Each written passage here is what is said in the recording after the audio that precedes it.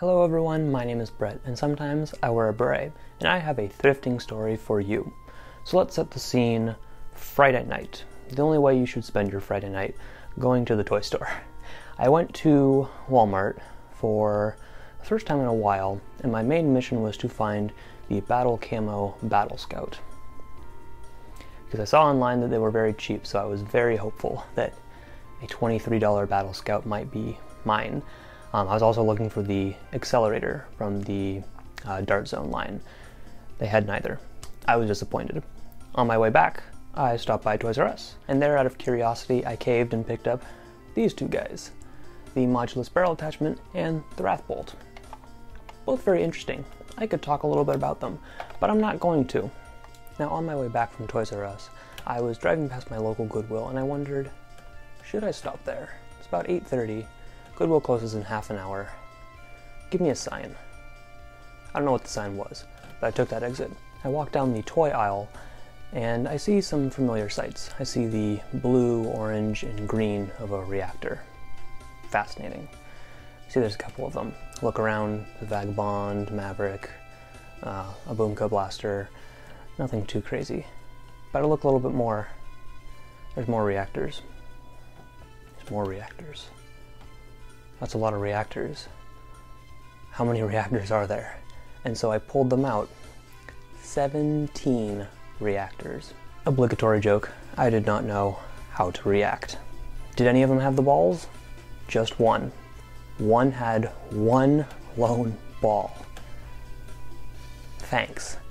So I was wondering, what do I do with these? I have actually been looking at getting more reactors and having them as objectives in games, like flags you capture, or instead of carpe balls you use these to capture.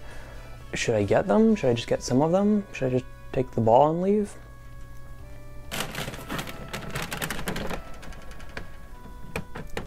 I bought all of them. 17 reactors. What am I doing with my life? Each one was $1.99, so not a terrible price, but I know there are people who wouldn't pay that much. So the total was a little over 33 bucks.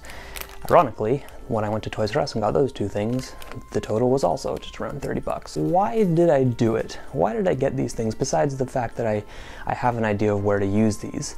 And they were, I felt, cheap enough to use them as props for games. Why did I do it?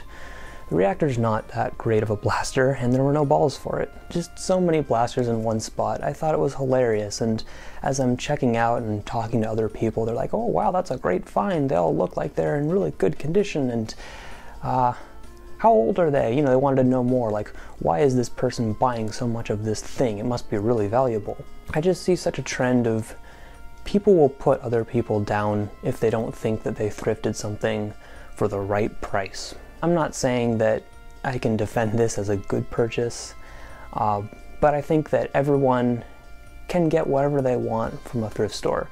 Sometimes you'll find better deals than not, and you know, I wouldn't go out of my way to buy a $5.99 Maverick because that was something that was there. There was a $5.99 Maverick. Like, that's too much that I would pay for.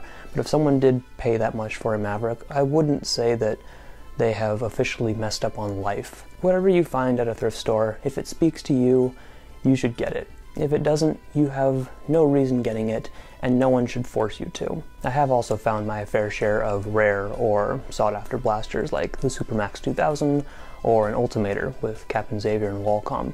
So I've seen my good things, but that doesn't mean that you can't pick up other things that you want. Last time I went thrifting, got a Tech 3. Deal with it. Get what you want. Don't let other people's judgment put you down. Don't be afraid to pick something up just because you want it. Like 17 reactors. This is a PSA from Brett on Nerf thrifting, I guess. Have fun. Don't spend too much money like me. Or do. It's your choice.